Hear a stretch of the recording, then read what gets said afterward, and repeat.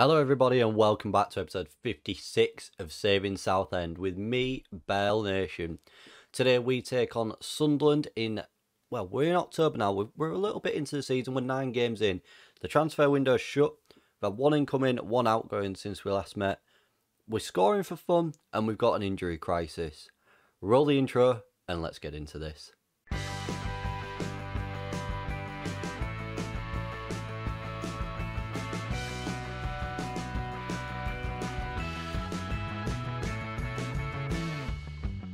So as I said, viewers, we are well into the season now. We followed up yesterday's good win in the opening day against Blackpool with a 5-1 win against Grimsby, where we were 5-0 up before half-time with goals coming from Ollie Turner, Jack Parkinson getting a brace, Mel Mitchell and Casey Palmer all scoring. Casey Palmer in this game got 4 assists as well, and he came out with a rating of 9.4.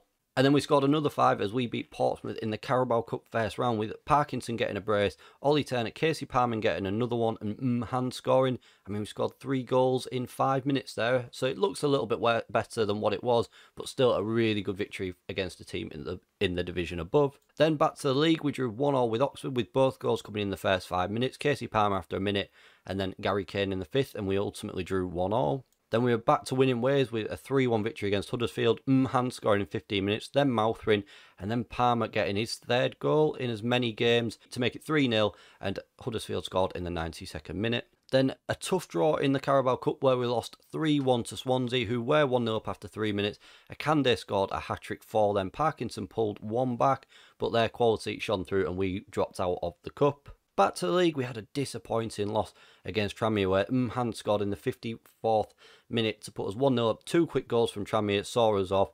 They went down to 10 men with 18 minutes remaining, but we couldn't grab a goal back. Over to the Pizza Trophy, Gordon scored his first goal for the club in a 1-0 win against Crawley. And then he was on the score sheet again in the next game as we drew 1-1 with Rochdale, who scored in the 83rd minute to nick 2 points off us, and they walked away with a point, and we ultimately did as well, unfortunately. And then Gordon scored once again in a losing effort, his 3rd goal in as many games, as we lost 3-2 to Ipswich, where we were 2-0 down, 2-1, 3-1, and then Gordon scored to make it 3-2, but we couldn't see Ipswich off, and we left Suffolk empty-handed. And then we were straight back to winning ways with a 4-0 victory over Gillingham, with Hand scoring, Malfrin and Gordon getting a brace as well to make it 4-0. And then Gordon once again rounding the month off really well. He did get player of the month.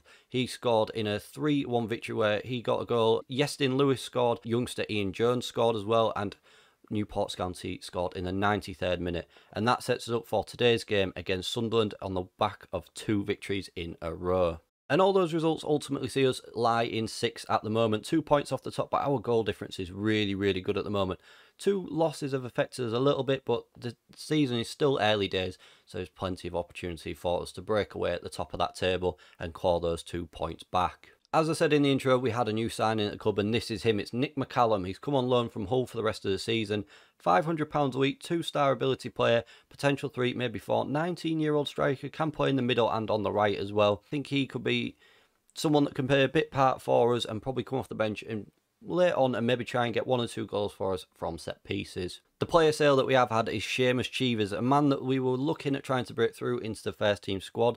He made 2 appearances for us this season with no goals, but Middlesbrough met his release clause of £500,000. And for a player that's not really played, £500,000 is a lot of money, and we couldn't stand in his way because the release clause was activated. I hope he does well at Middlesbrough. A little bit disappointed he couldn't kick on here and develop.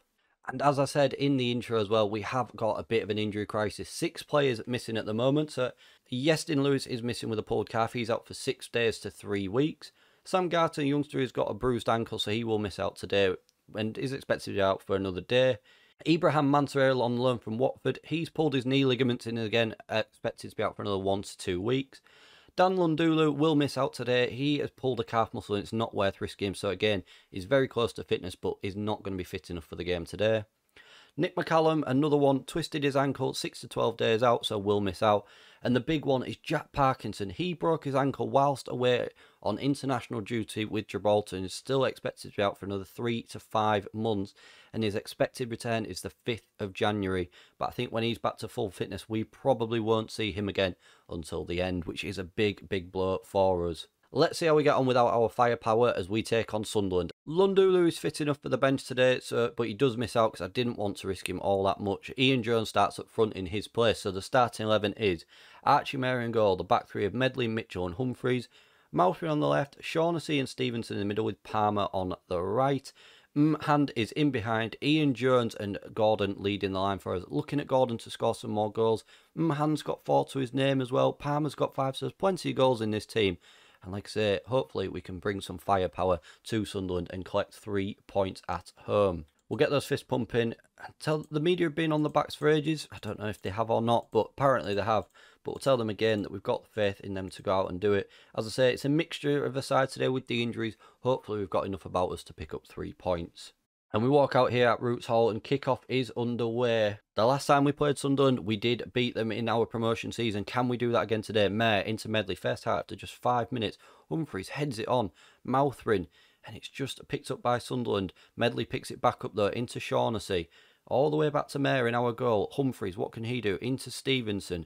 Finds Mitchell. This is a good little bit of play that we've built up here. And Gordon is through. Ian Gordon, sorry, not Ian Gordon. That's Ian Jones up front, but Gordon misses, unfortunately, as he is one-on-one. Don't worry, Gordon. I know your name. Palmer gets the ball in. Oh, and Collins comes and collects it very, very easily there. And 10 minutes in, well, that was a good little bit of build-up play there. We'll drop some encouragement on the boys, as that's a poor goal kick which Palmer heads forward. Casey Palmer, what an inspired signing he's been for us so far. Really shining through with his quality that he's brought to this team. As Sunderland looked to break forward, that was challenges being ridden really easily there. Stevenson pulls it out into Hand. Jones finds Gordon, back to Jones. Hand there just gets nicked in the middle of the park, but Stevenson feeds it all the way back. Can we break forward here? Hand, good ball through to Gordon. Gordon one-on-one, and he gets it. There it is, his 7th goal of the season. John Gordon with a second one-on-one, and there is his good opportunity to put it into the back of the net.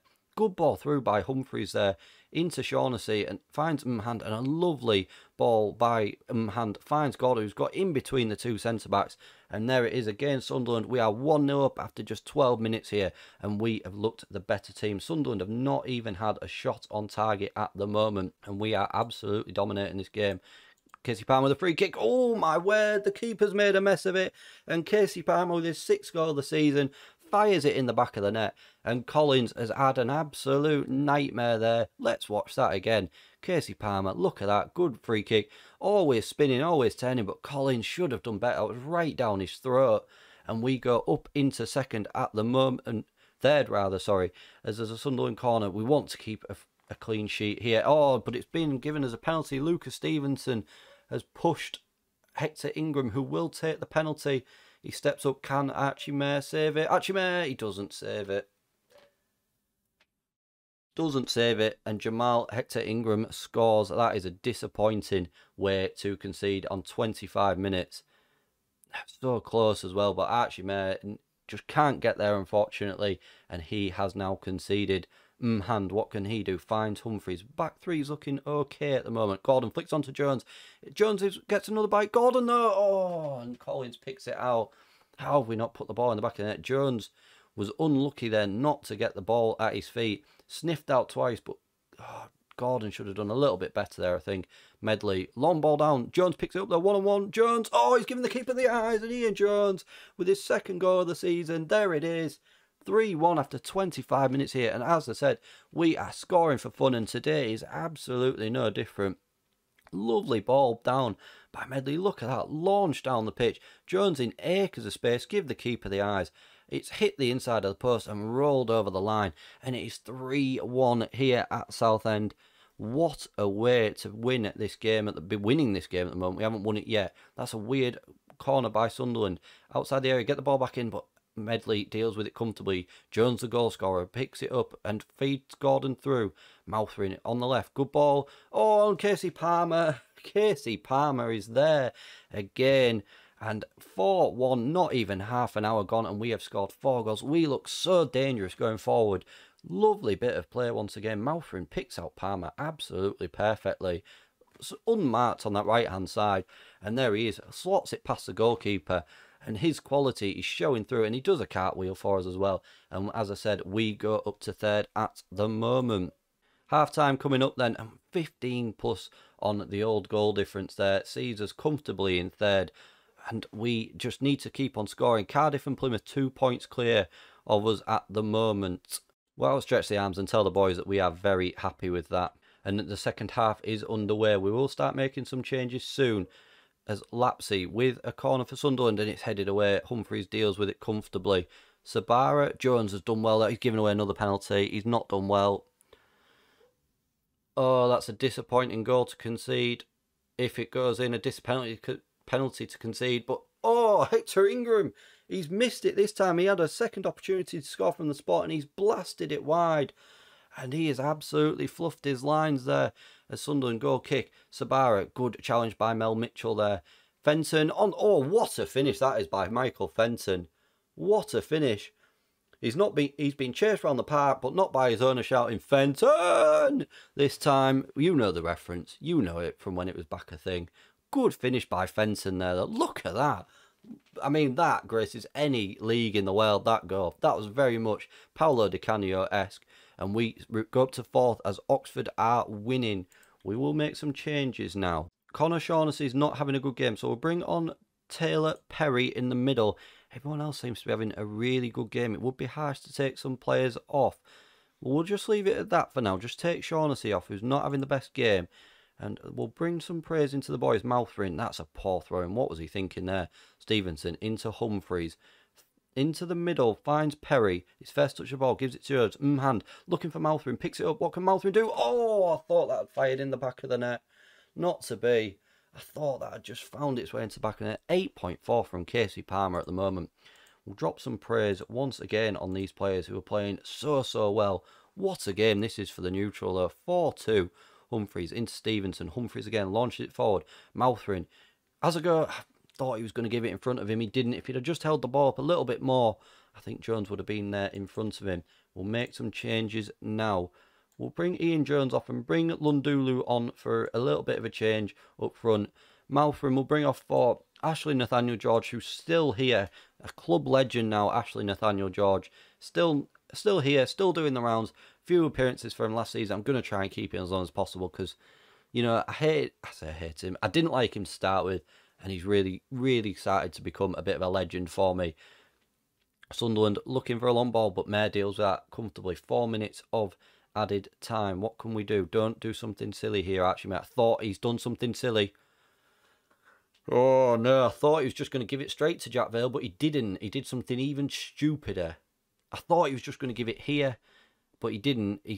I knew straight away he was going to do something silly. What is he thinking there? Straight away, and Sunderland 4-3. They've been given a route back into this game. They're just one goal away from getting a point here, and this would be a calamitous defeat, a draw here if they got back into it. Lucky they missed a penalty, but it doesn't matter. We've won 4-3 there. What a performance by our boys. I think we should have done a little bit better there. Should have not conceded as many, but we'll tell the boys it was a good win nevertheless. And there we are then. That result sees us go up to 4th on 20 points, just 2 points behind Cardiff and Plymouth, who are 1st and 2nd respectively, and 1 point behind 3rd placed Wimbledon. And what we'll do is, viewers, we'll leave it there for today, and we'll come back for that Wimbledon game as they are currently above us in the table. And if you have enjoyed that video, viewers, please don't forget to smash that like button for me, share this video around, and subscribe to the channel for more content. Thank you very much for watching, and I'll see you again for more next time.